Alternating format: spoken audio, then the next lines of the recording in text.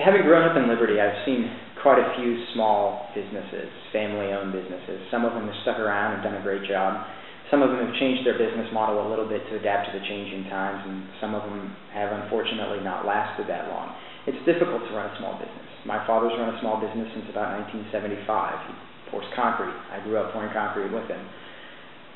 It's difficult to say exactly why most small businesses fail, but one of the bigger reasons why a lot of the smaller retail stores fail is because they have to compete against very large, what are called big box stores or box chain stores.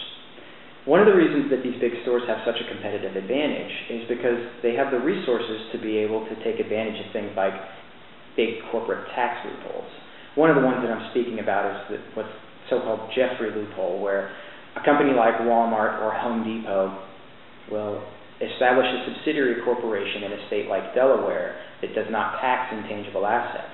And then they'll place title to all their intangible assets into the subsidiary company in Delaware, avoiding the state tax in some place like Missouri to the tune of about $90 million a year.